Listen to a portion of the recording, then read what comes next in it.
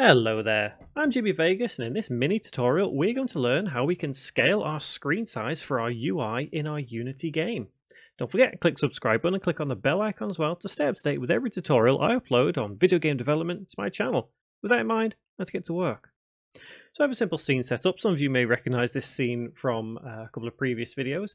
I also have my canvas, and as we all know, the canvas is the base of where we store our UI, whether it's known as a HUD or GUI, whatever you want to call it. It's where we have all of our UI, so our on-screen elements. As we can see here, I have some simple UI, just a quick crosshair, health bar, ammo bar, just real simple. Now the problem arises that when we have our screen at a certain size that we're developing at, that's all good and well, but then when we expand it, the size is not relative to the screen size. The position is, but the size isn't.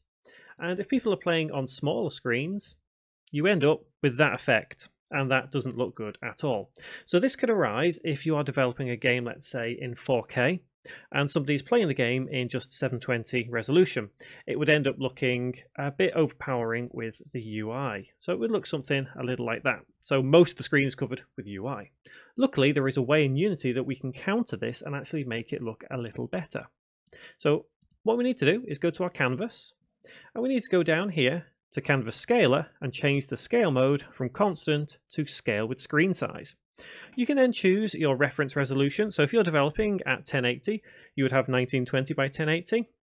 You're developing at 720, you would have 1280 by 720. If you're developing at 4K, you would have 3840 by 2160. And if you're watching this in 10 years time and 16K is a standard resolution, then you would have that here as well. So most people develop for 1080, so let's go with 1080 for now. Let's say if you want to go with 4K, you just do the 4K resolution. So 1920 by 1080. Now the trick is we change the match size. You can either have it as 0 for width or 1 for height. If we have it dead center, so 0.5, it will scale on both the width and height identically. So that means that if we uncouple the game view now, we can see it does look a little better. So that is probably in size relevance to the screen. It looks right, it looks okay. And obviously if your UI is different, yours would scale correctly. And it does mean that when we shrink the screen size, it's relative. So even with a very small resolution, all the UI is relative, albeit rather small, because no one plays games in that resolution.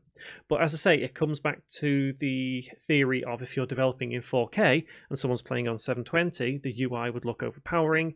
With this, it doesn't. It may look a little small, but it gets the job done.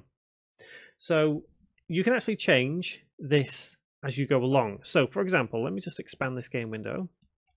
You can actually change it to scale mainly on the width or the height. So if we change this to width, you should be able to see these change very slightly. And if we suddenly switch to height, you can see how it is changing very slightly. You can see it more so in the health than anything.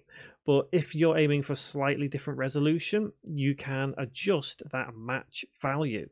As I said, having it halfway always seems to work best for me.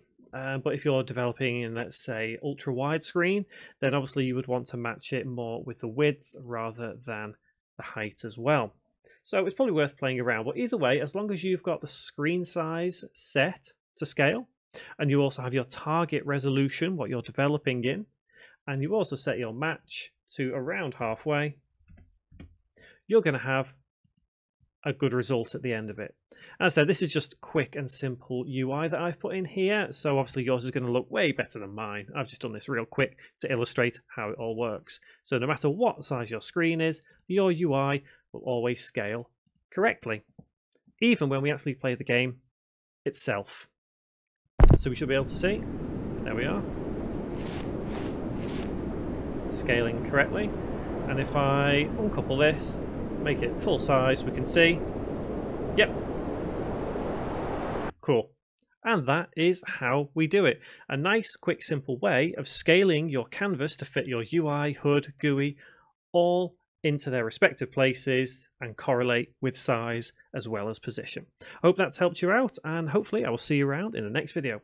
Thanks very much for watching, guys.